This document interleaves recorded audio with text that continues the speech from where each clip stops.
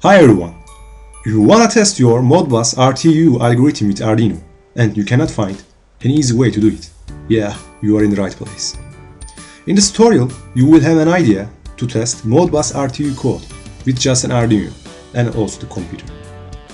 On the internet, you can find a lot of information about Modbus. I'm not going to talk much about it. Just I wanna try to say a few things about Modbus. Modbus is a popular communication protocol for industrial devices. It is used with RS-232 or RS-485 physical protocols. Modbus RTU is a software protocol, not a hardware. This is a common misunderstood what I saw on the internet. To test the Modbus RTU algorithm, you don't need RS-485 or RS-232 physical lines, physical protocols. In the Arduino, there is an UART. UART is a serial communication protocol. Arduino uses this protocol with an USB cable. You can send data from the computer to this Arduino, and this gives us an ability to test our software without any PLC or device. So now, let's check what is data frame look like. First, you need to send the slave address. It is a unique ID for each device. The slave address is generally a byte. Then function code. There is a data, it changes n times 8 bits, and cyclic redundancy check, which is used for error calculation. Yeah, as I said, slave address is a unique for each device. Function code shows what you want to read or write. Data length depends on the question.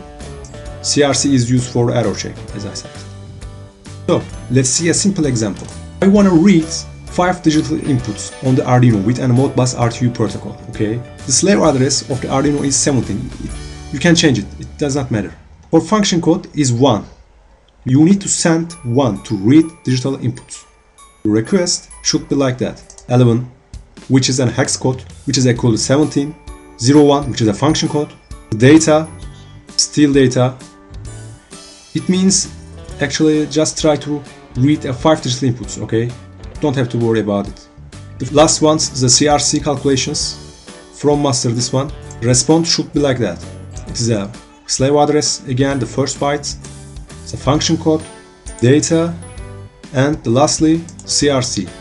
This is from slave. We will just try now. In the real example, you can find a lot of information about this tutorial and the Modbus, what I did actually. You can find the link below the video. So let's see a real example. You can find this tester in my website. I found on the internet. There is a link where I found it. So, first send the code.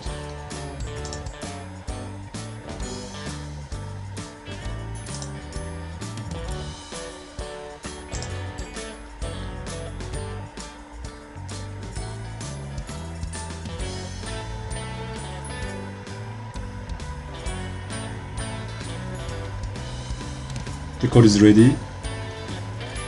Arduino is on the COM port 2.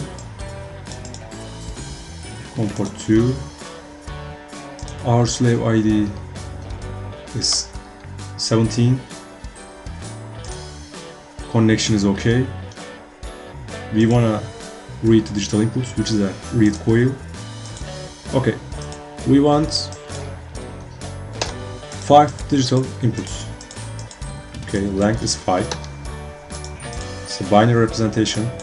Okay, the scan rate is okay. And I start the polling. As it's seen on the communication monitor, computer and Arduino communicates with Modbus now. So we can increase the speed if you want, like 600 milliseconds. It's a little bit faster.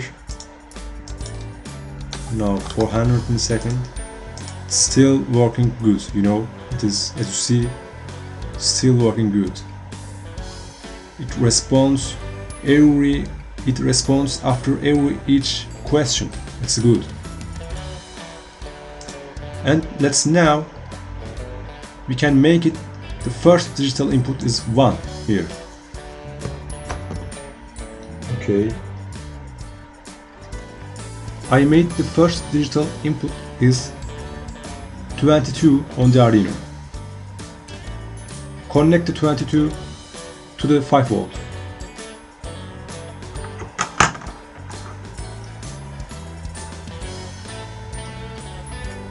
As is seen, first digital is 1. Back to 0.